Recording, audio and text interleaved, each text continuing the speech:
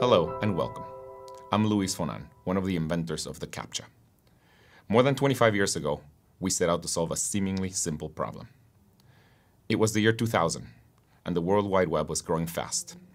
But as it grew, more people set out to take advantage of the openness that made the web so special. They created bots to send spam emails, attack websites, and even scalp items on eBay. We needed a solution, a way to tell the bots from the humans. But what makes someone human? Is it our ability to love?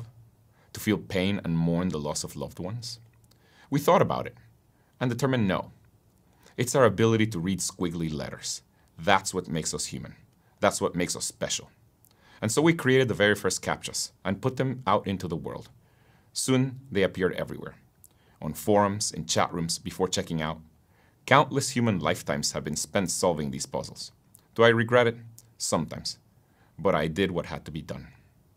Well, today I have good news. You passed. Yay! You're undeniably a human being, made of flesh and blood.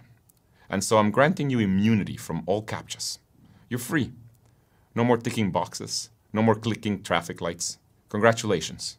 Now go live. Live as only a human can.